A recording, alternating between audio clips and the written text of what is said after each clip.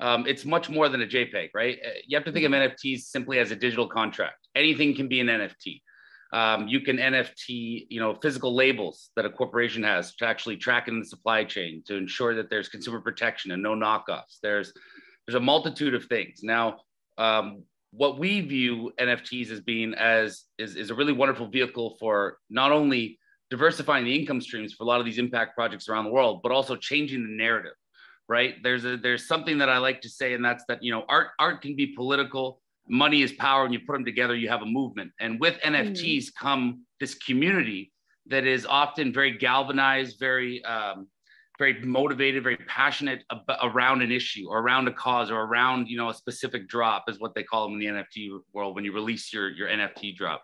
And so not only does it diversify your income, it also helps change the narrative, right? I think that guilt has been the motivating factor for a lot of impact organizations saying, well, this is a problem, we have to solve it. And, you're bad if you don't. It's not the most motivating factor though, right? And so NFTs can be, music, augmented reality, virtual reality. It can be very experiential and immersive. And so if you are able to actually, provide an experience for somebody that they're getting, real world value and utility and education out of, they're far more apt to want to be involved with it.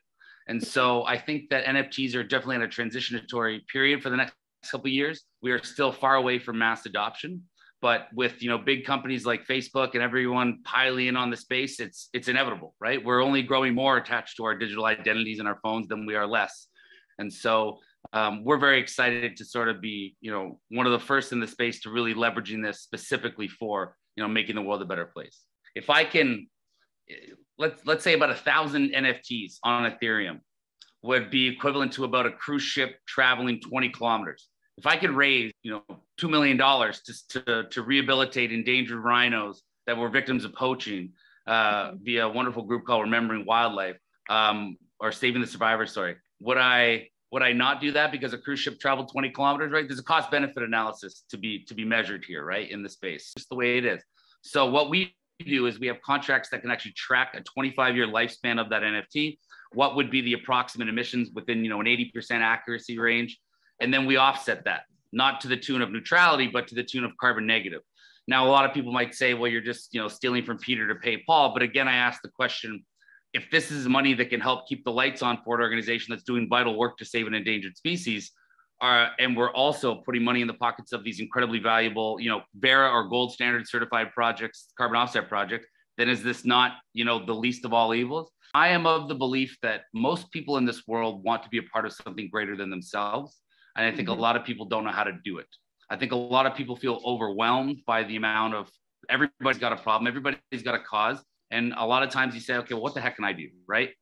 And donating money often feels like it stops at the swipe of the credit card. It doesn't, you might get a newsletter, you might get a postcard, but that doesn't feel like you're connected to the impact.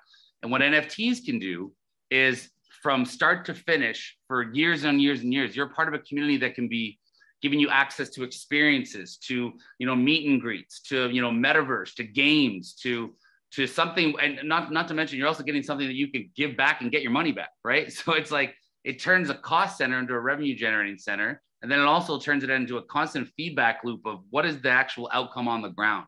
How am I learning and contributing to the community in which we're helping? So I just think that it really changes the game in terms of people's ability to stay involved, to feel like they got skin in the game and like they're a part of this fight, and be rewarded for doing so. It's such a competitive space, and especially with COVID, you haven't been able to hold fundraisers. You haven't, money's tight. Are we heading for an economic, collapse? Like it's scary to have to worry about where your next round of funding is. But it'd be awesome to log on every day, and just like you have your fundraising manager, you have your Discord community manager. They log on and say, hey, 10,000 guys who support us, here's what we're working on today. Here's some pictures from the field. We're going to organize a meeting with the local, tribesman who is going to, talk about, his experience over the last year fighting climate change.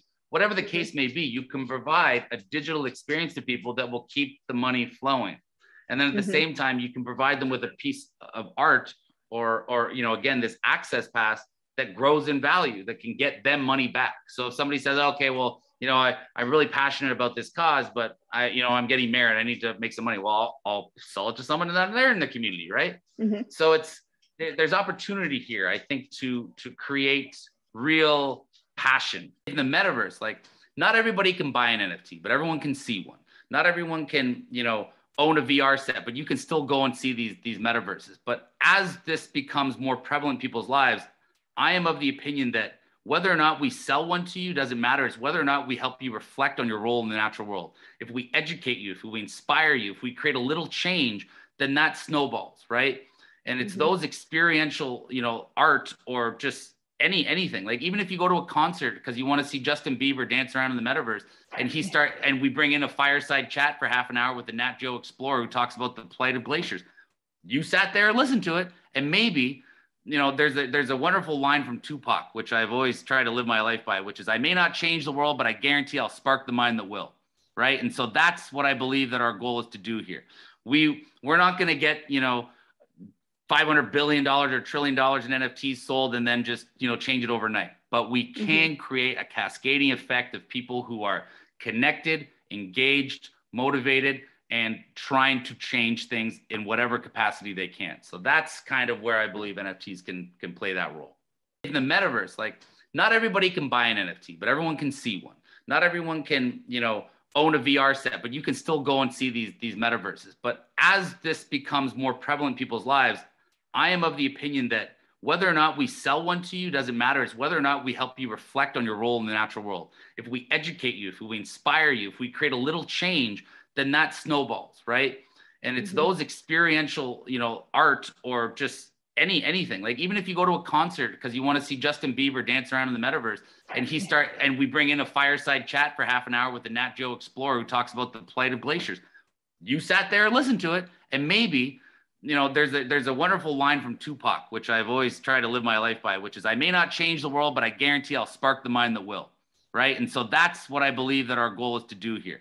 We're not going to get, $500 billion or $1 trillion in NFTs sold and then just, change it overnight. But we can create a cascading effect of people who are connected, engaged, motivated, and trying to change things in whatever capacity they can. So that's kind of where I believe NFTs can play that role.